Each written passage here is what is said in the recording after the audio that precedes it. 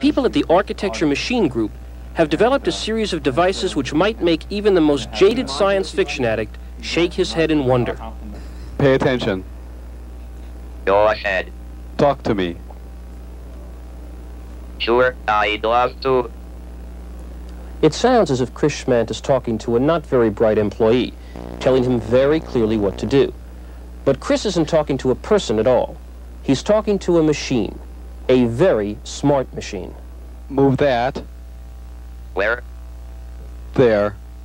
This computer is responding to human communication, to gestures, and to Chris's voice.